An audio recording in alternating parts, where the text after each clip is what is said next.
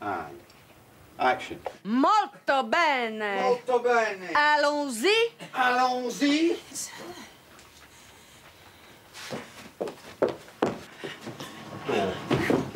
I hope that when the hostess strides forward, really, at the end and saves the day, I hope that the audience is surprised by that, because I think she does start the episode as the least sympathetic of them all. I mean, she's the authority figure. She's the person who's there to tell them to keep them in their seats and keep the seatbelts on. She plays it by the book. That's the headphones for channels 1 to 36. Modem link for 3D vid games, complimentary earplugs, complimentary slippers, complimentary juice pack, and complimentary peanuts. I must warn you, some products may contain nuts. That'll be peanuts.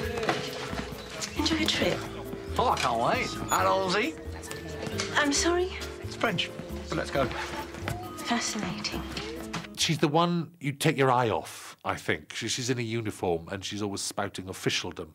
And actually, she's also one of the strongest people on that bus. I think she's having a very bad day, generally, which just gets worse and worse and worse.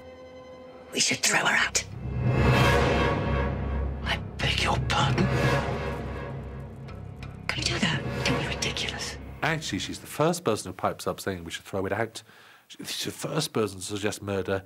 And she's been watching and listening and taking it all in, and she knows the doctor isn't the guy that did it.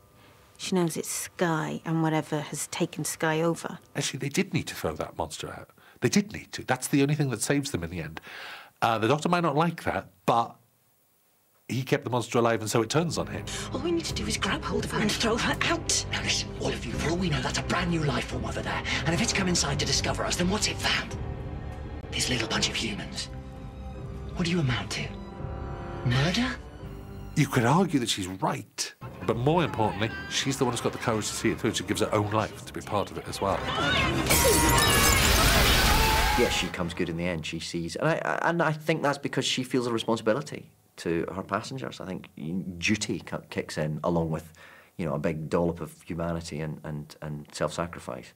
This morning we were filming the penultimate scene when the hostess realises that in order to save all the passengers and humanity possibly, she has to take Sky, the Leslie Sharp character, out and sacrifice herself in the process.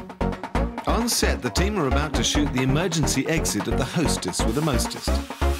It's a scene that quite literally flies by and a straightforward stunt by Doctor Who standards. But ladies and gentlemen, please do fasten your seatbelts.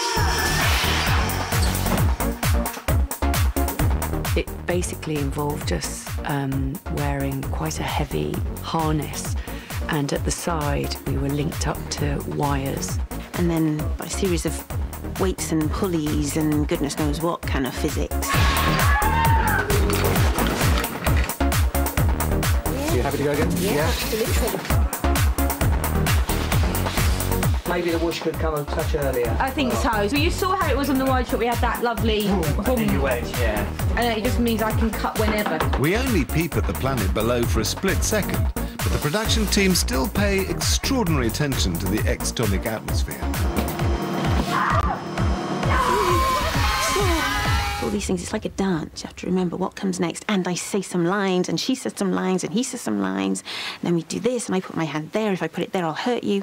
This is a lot to think about, really.